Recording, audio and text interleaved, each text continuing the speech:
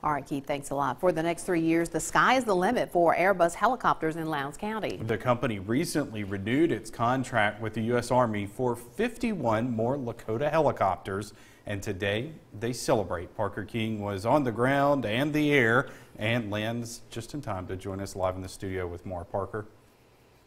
Landing safe and sound, and at the celebration everyone was there, from military personnel, state and federal legislators, and of course the men and women who build these helicopters.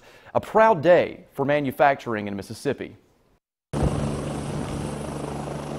It's the first takeoff under a new contract, as Airbus in Columbus is set to keep Lakota helicopter production for the U.S. Army here in the Golden Triangle. The contract for 51 aircraft is a significant impact here on the workforce and will provide us with some production runway here up until 2021. What a wonderful day! U.S. Senator Roger Wicker, an airman himself, says he's proud of the state he represents. This is part of a dream that has become this great manufacturing hub at the Golden Triangle. He says this renewed contract is just what our nation needs to bolster its military. That makes it possible for us to use this facility to build the Lakotas and train the next generation of great Army helicopter pilots. Along with Wicker, Governor Phil Bryant said in his speech there were doubts to bring helicopter manufacturing to the area.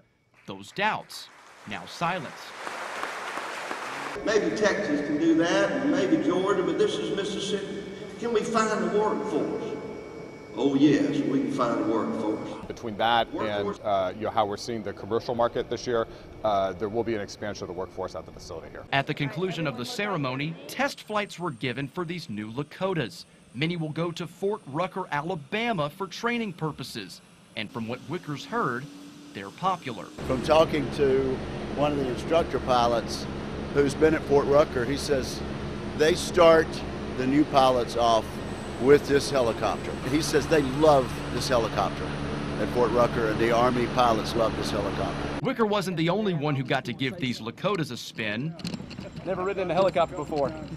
Never? Never. Of course I wouldn't say no to a ride. Having this renewed contract, putting more of these aircraft in the skies, gives workers at Airbus a sense of pride. It's amazing to think back the success of the program since then.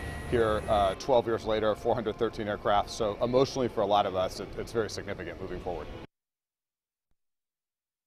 The coolest things I've done in my life. And while this contract is only set to last until the beginning of 2021, Airbus tells us there's no doubt more renewals are in the future.